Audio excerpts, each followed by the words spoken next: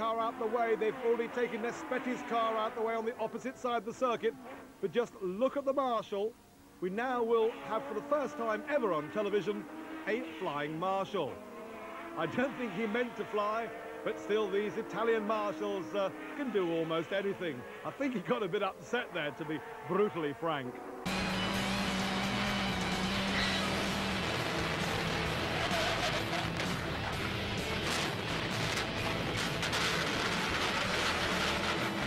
But then all of a sudden this guy comes across the track and I swerve right to miss him, but then I have to slow the car down because I'm in pit lane, which is unfortunate, and I almost hit mechanics, but I made it through okay, and my Skip Barber car held up like a champ. And now look at this, side by side into the final corner. Nikolai Moller-Madsen coming together with the 22 Nissan, and there's Owen Moller-Madsen runs wide and spins. Look at him go. That's slicks on a wet track for you, goodness me. That must be a world record of pirouettes. Boiled his chances of, do we have a full I just heard someone go off, and it looks as though Kevin Schwantz has gone from second position. Kevin Schwantz goes down at Redgate. Kevin Schwantz is out of the race at Redgate Corner. He's not happy. They're just struggling to get the bikes out of the way, and there's a few, you can't see what's going on track. Fogarty's unhappy as well, a few cheers. And what's going on? Kevin Schwantz has taken the marshal's flag. Work out what had happened, but at the moment he's given them the g'day mate, how you going? And I don't think it was appreciated. What are they mates or not now? I'm not sure how that one ended, right, to be honest. So watch his right hand. He's up alongside. Keep in mind, this is practice from this morning. G'day mate, how you going? A little bit of a that went horribly wrong. I think they were just having a bit of fun and it went horribly wrong, and there's enough damage there. Be in the middle of the pack for both races. Very good lap from Gutsberg. Tommy, the last time you did that, you spun. Do not do that on the Nordschleifer. There must be some kind of FIA fine for that, surely. Yeah. And Ugo Valente, 13th position, the end result of his qualifying, I'm afraid. I'm so happy! Guys, show me hard! I want hard!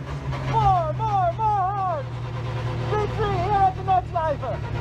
They'll give you that. They're 0.4 apart, so... Oh, it's torrential at the top of the mountain and there's nowhere. And Gisbergen's lost the front end of the Porsche. He somehow gets it back. He's working the steering wheel. Those big wheels are not clearing the water at all. And now it's Aquaplane City up there. It's side by side at about 40 Ks for a position. And Van Gisbergen's going to unlap himself at literally 45 Ks over the top of the mountain. It's the slowest pass for position we've ever seen here. And it's remarkable stuff. The Porsche with a little bit more grip at the back, of course, but that... The bollard, oh my goodness, as it's being replaced. Oh, how'd you like to see a V8? Fairly similar reaction times. Oh, both gone up. Supercharger off for Lamatina, and it's a crawl. Oh, no. The Flintstones are on. Crawl. Dobson. Dobson. How did he do it? And look at the margin of victory. It's 1,000th. In fact, it's 16,000ths of a second. You're kidding me. Oh, no. This is the cruelest of ways to bow out of a championship. Oh, that's a massive detonation. We're talking about those Jamie Noonan heads. They might be obliterated. Now, both guys just clutching. Roll it. Who's going to get there? Dobson somehow, both cars literally rolling down that hill we were talking about, like a hill trolley race. Oh. Taking the opportunity to get some fuel. Now, we're on board with the Alfa Romeo, and this is on Conrod Straight. That's a tree across the road, and the track is completely blocked. Now, I've seen kangaroos on the road, I've seen horses, I've seen all sorts of things at Bathurst, but this takes the cake. There is a tree on Conrod. Well, before my time, I've heard about a rock coming on the track, but this is incredible. That's a huge tree. What are they going to do here? That's at the kink on Conrod Straight from the driver's left. It's doing it stopped on Conrod Straight as the whole field now has been stopped at the top of the mountain while this cleanup goes. I've been a huge fan of the wood chopping and chainsawing at the Royal Show over the years, but I've never thought I'd see it at Mount Panorama. Amazing. Strange day at Mount Panorama. The road is being cleared. The cars are stopped at the top of the mountain. He'll wave. Yeah, well done. Nice sportsmanship also there for Shane. And he knows also from so many of them, he's going to get picked up. Look at this. Look at this. This is Uber. Uber monster. So Cam Waters picks up Shane Van Gisbergen, drags him back.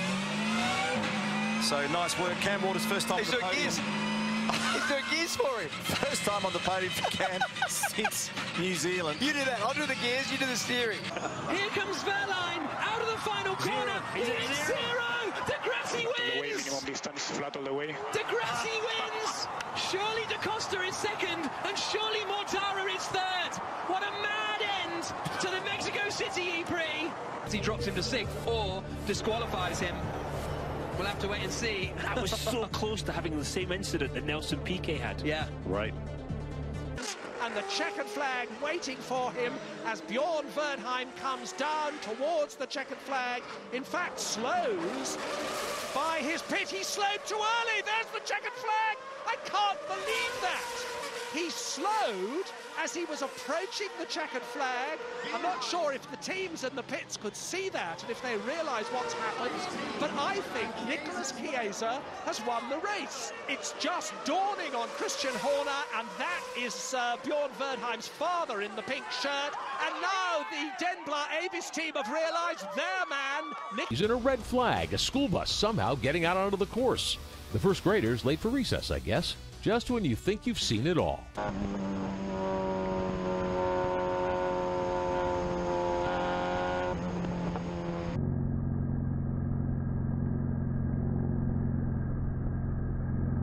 Before the pack descend, it's a bit of a tense situation, but the race I think is going to start anyway. Let's see.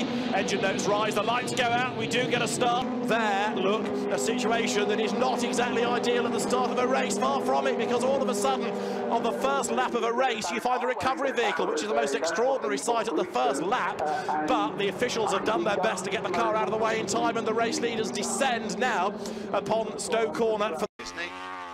Yeah, he is. Yes.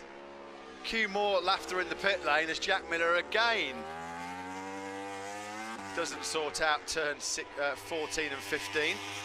I'll be really honest. Come in, come in, so we can tell you the correct way to go.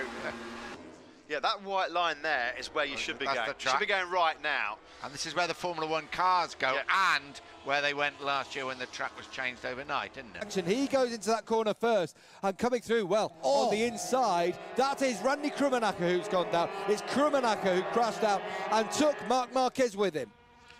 Oh, Randy Krummenacher took out the championship leader. We haven't seen how he went down. Hannes went down as well, as Ian said. And look at that. He's absolutely furious. And can you blame him? 17 years of age, and that's sheer frustration.